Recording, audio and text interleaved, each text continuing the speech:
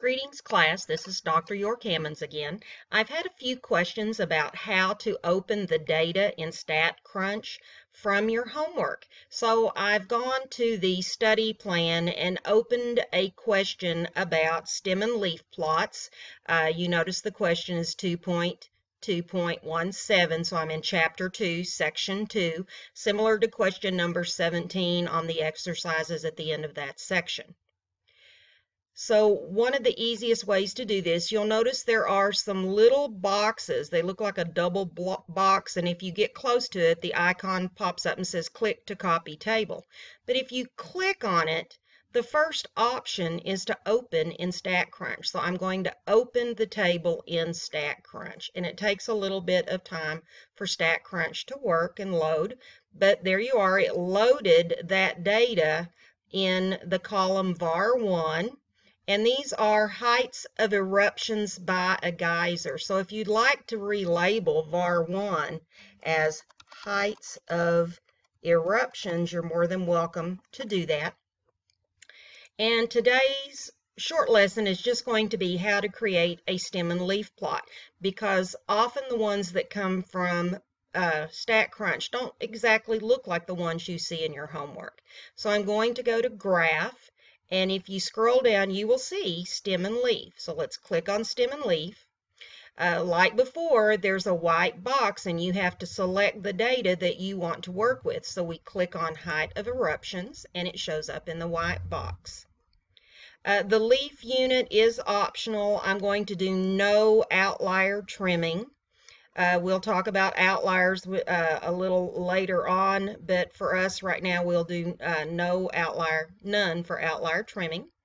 And then we're going to click on compute. And what happens is that you see a stem and leaf plot. As often happens in StatCrunch, they do a double stem. So you see the stem 9 twice.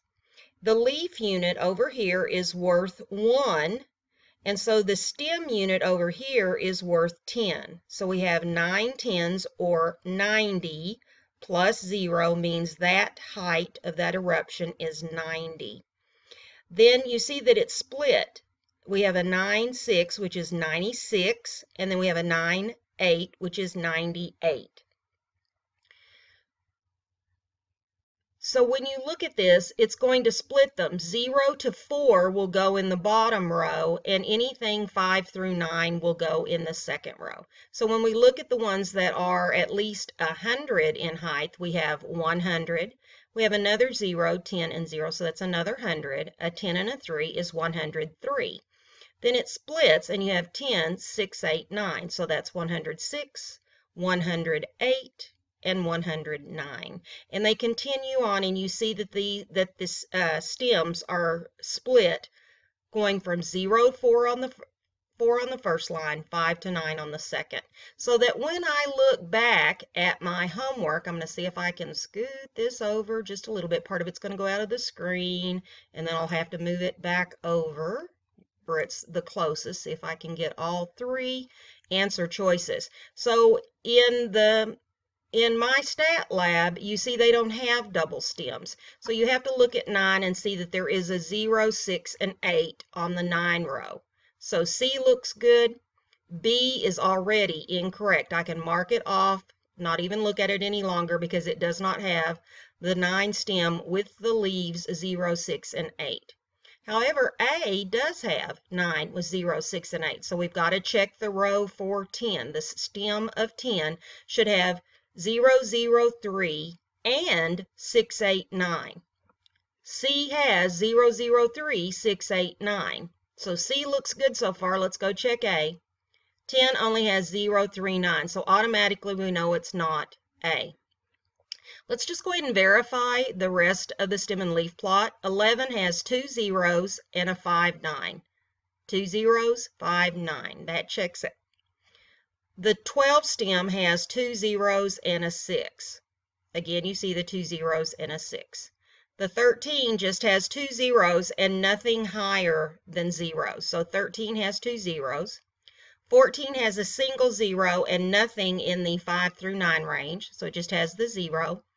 15 has a 0.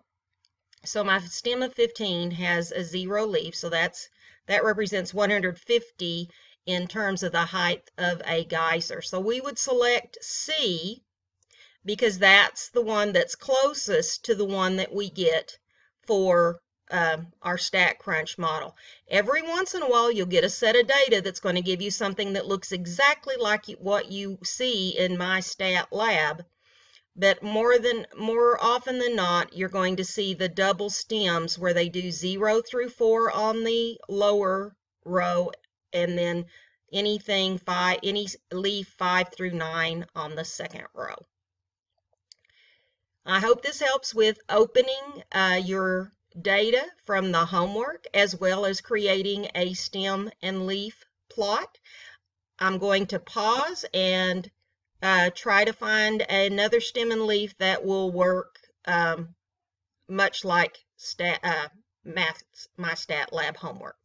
I apologize for the break, but I took a moment to find another example where when you do the stem and leaf plot in StatCrunch, that you get something that looks exactly like what they want you to have in the My Stat Lab homework. So once again, we're going to look at the problem and notice they have a list of data, and you see the double boxes. We click on those double boxes and select the Open in StatCrunch option, and you see that it gave us 15 sets of data. Those are handheld computers, and that's the price at which those handheld computers were sold. So if you'd like to change var 1 to prices of handheld computers, feel free to do so. And we want to do a stem and leaf plot for this data. Stem and leaf plots are found, they are a type of graphical display, so we find them under the graph option. We scroll down to see stem and leaf, and once again we have to select in the blue column the data that we want to make a stem and leaf plot of, which is the price of handheld computers. I'm going to do none for outlier trimming. We may look at that more later, especially when we get to section 5 and look at box plots, chapter 2, section 5, box plots. I'm going to click on compute, and notice that on this particular example that the stems are not double rows. You don't see 2 rows labeled 20. So it says the leaf unit is 1. So if the stem unit is 20, that means we have to have 2 hundreds, 0 tens, and 6 ones. So this is 206. For the row 21, that is 210 for the 210, and 211 for the 211. Then again 228, which repeats to 228, then 229, and again 229.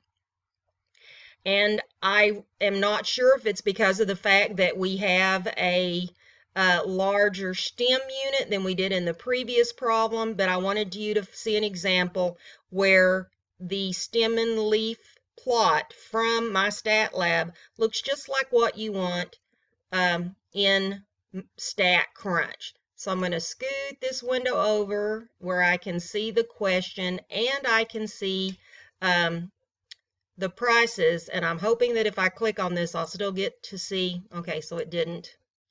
The 20 has a 6, so I just type in a 6. I'm going to pull that other window back up. The stem of 21 has a 0 and a 1. So you type both. There's no commas or anything between them. The stem of 22 has 8899. So I type 8899.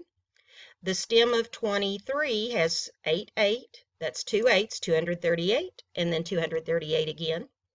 The stem of 24 has leaves 2, 5, 8, 9, and 9. 2, 5, 8, 9, 9. And then the stem of 25 simply has 1 leaf of 1. I'm going to check the answer and see if we got this problem right. I hope it says, oh yes, excellent, okay. So thank you for your time, and I hope that this helps you see that there will be 2 different types of stem and leaf plots that you can see in StatCrunch from your homework. Have a good day.